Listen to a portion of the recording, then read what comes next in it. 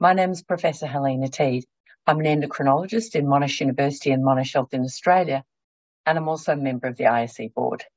Thank you for this opportunity to talk about a very important condition and an important advance.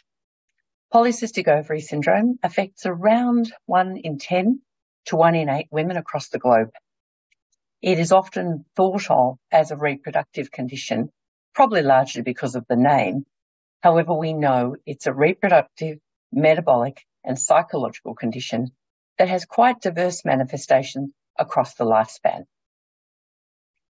What we've been doing over the last few years is engaging with women who are affected by the condition, who explain pretty much across the globe that they have delays in diagnosis and have quite fragmented care, often based on the type of specialist who they're seeing at the time. Also based on the fact that our primary care providers are often not particularly well educated about this diverse condition. It's often dismissed, delays in diagnosis are significant, and the biggest priorities for our patients and indeed from clinicians are not always what the animal models say or what is the specific genetic underpinning of the condition, but actually much more about what the natural history is, what the optimal treatments are, and the best models of care. In response to this, we have led an initiative for international, comprehensive and consistent evidence-based guidelines in this condition.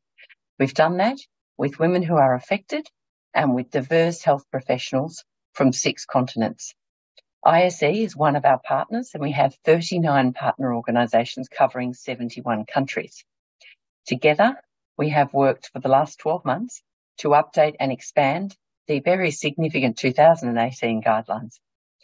These cover 52 systematic reviews and around 6,000 pages of evidence synthesis into a useful and clinically relevant guideline and a set of tools that both help health professionals but also significantly support women affected by the condition.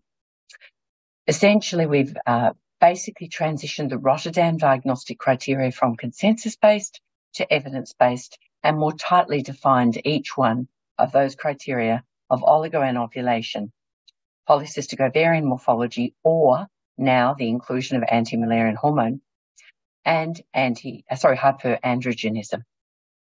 We've also significantly advanced understanding of the natural history of the disease across really high prevalence of psychological depression and anxiety symptoms, and of recognition of not only high risk of diabetes, but also of heart disease and other features such as obstructive sleep apnea.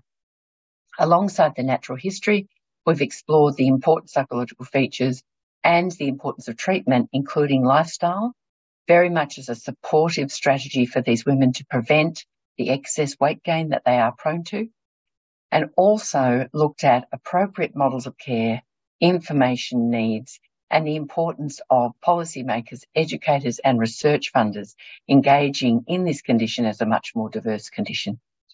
Finally, we've explored effective treatment strategies for all the features of condition, including looking at laser and light therapy for hirsutism, combined oral contraceptive pills, metformin, anti-androgens, inositol, anti-obesity agents and bariatric surgery. We've also very much refined the treatment around infertility, which primarily is related to ovulation induction agents and only may require gonadotropins or laparoscopic ovarian drilling or surgery, and only as third line in vitro fertilization. This body of work is very much supported by translation resources for women, including the PCOS, or the Ask PCOS app, which is already used in 186 countries by around 45,000 women. We encourage you to look for these resources and hope that they help you in your everyday practice, and we'd be very happy to hear from you if we can further help you disseminate this important information to improve the healthcare and the lives of women across the globe affected by this condition. Thank you very much.